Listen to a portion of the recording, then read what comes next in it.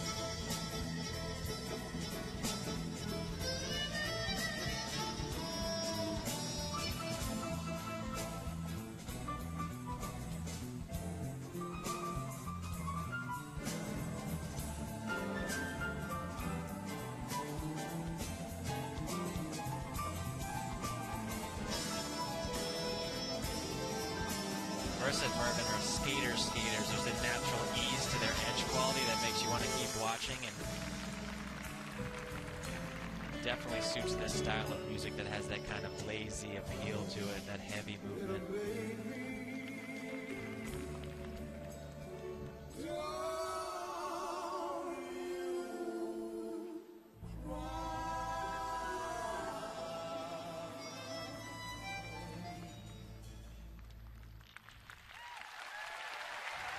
Very well-received program from Marissa Castelli and Mervin Tran.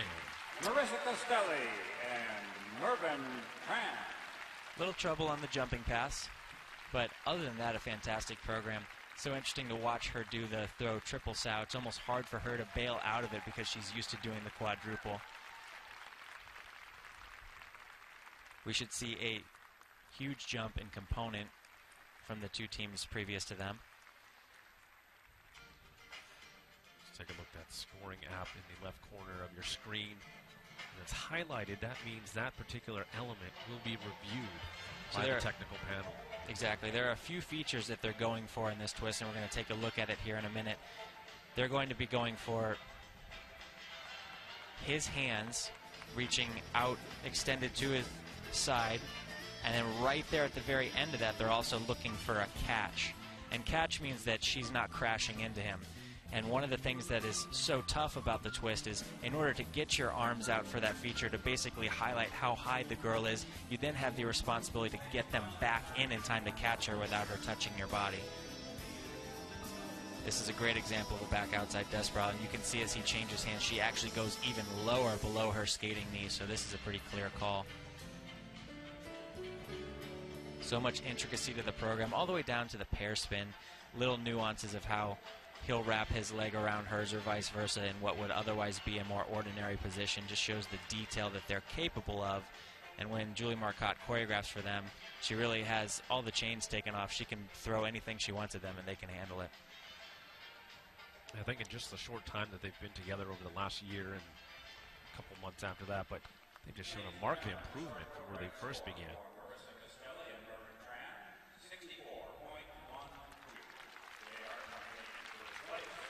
So 64.12 for Castelli and Tran. That easily moves them into first place through our first three pairs.